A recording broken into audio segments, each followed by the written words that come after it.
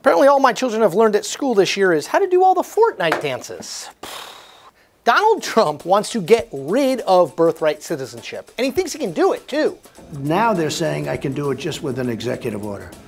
Now, how ridiculous. We're the only country in the world where a person comes in, has a baby, and the baby is essentially a citizen of the United States for 85 years with all of those benefits.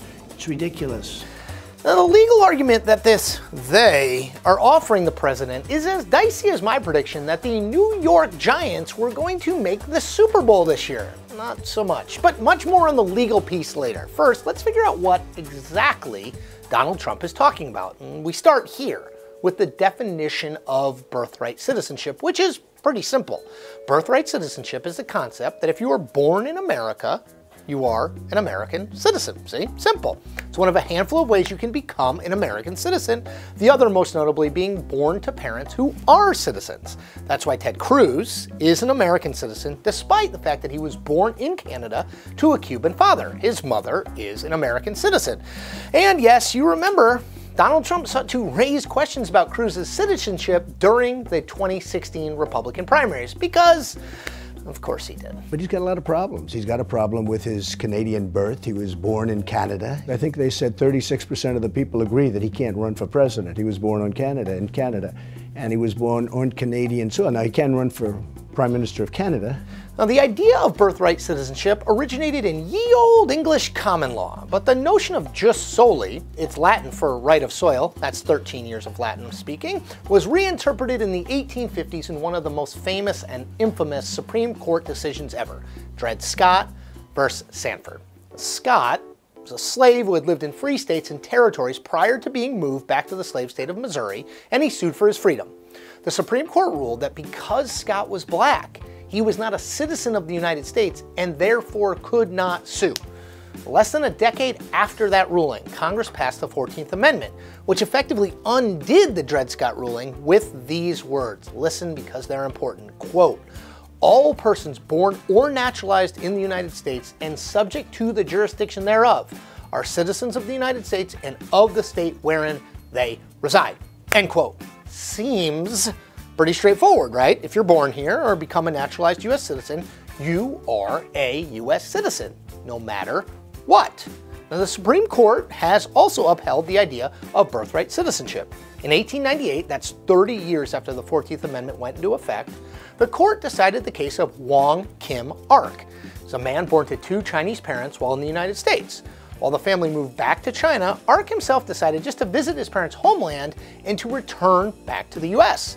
5 years after that return, he took a trip to China and then was not allowed back into the United States. Now, sidebar, there was considerable anti-Chinese sentiment in the country at the time, as many people blamed Chinese immigrants for taking the jobs of white men. Sidebar end.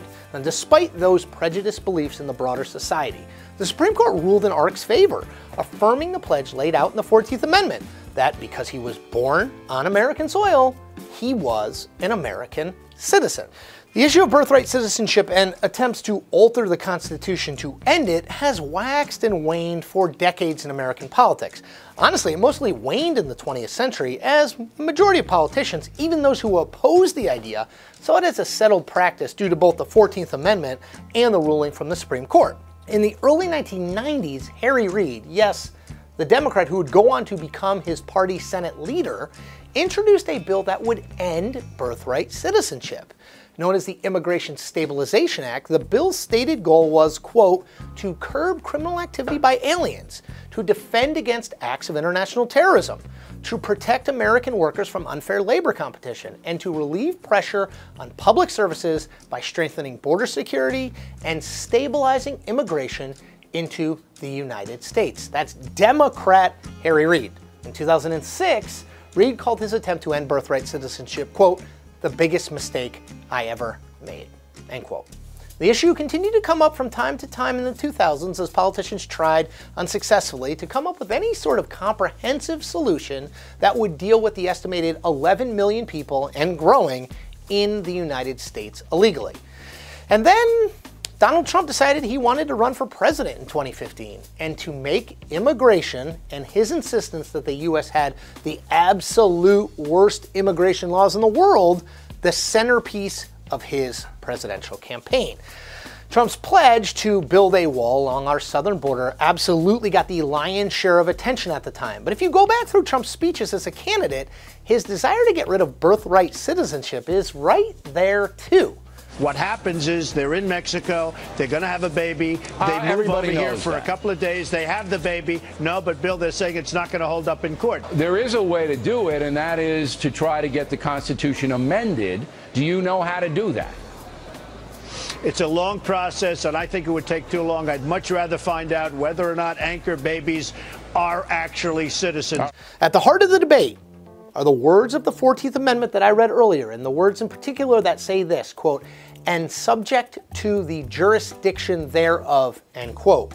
Proponents of revoking birthright citizenship argue that Congress could pass legislation defining what those 6 words mean. The Supreme Court of the United States has never ruled on whether or not the language of the 14th Amendment, subject to the jurisdiction thereof, applies specifically to people who are in the country illegally. Tweeted Trump on this, quote, "So-called birthright citizenship, which costs our country billions of dollars and is very unfair to our citizens, will be ended one way or the other. It is not covered by the 14th Amendment because of the words subject to the jurisdiction thereof. Many legal scholars agree," end quote.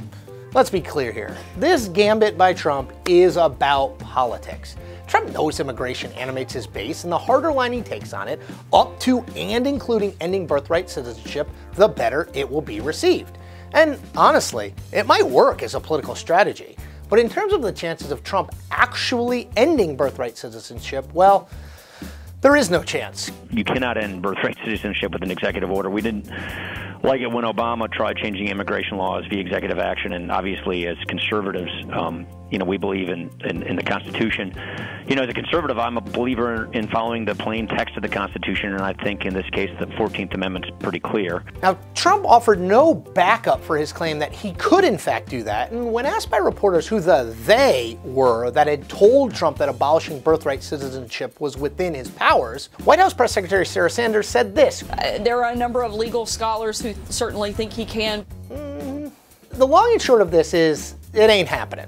Trump knows that, trust me he does, but he also knows that his base needs red meat, and calls to end birthright citizenship are a big, fat, juicy steak to throw in front of them. And that is the point. I do this every week, twice. Make sure you check out new episodes every Tuesday and Thursday.